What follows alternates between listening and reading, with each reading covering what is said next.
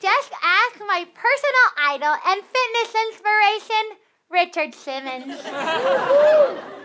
You can purchase an at-home perm kit at any dollar store. Some more expensive kits come with gloves, but burned hands are a small price to pay to look like this. Before you start your perm, make sure you don't wash any surface of your body for at least 6 days. I'm serious. The perm will know and it will retaliate.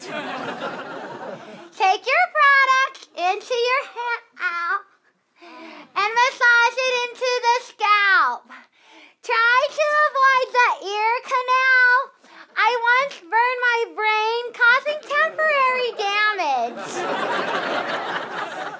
Next, wrap it tight with saran wrap. One time I used tin foil for this, and I started to hear the radio.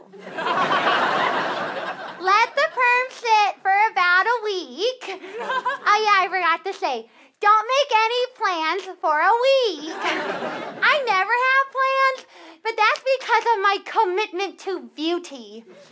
Also, Carl needs a lot of attention. Shut up, Carl, you ungrateful wretch! Some of you may be asking yourself, is all this fuss worth it? I think this answers that question. Thanks for joining us, and we'll see you next time with Susan.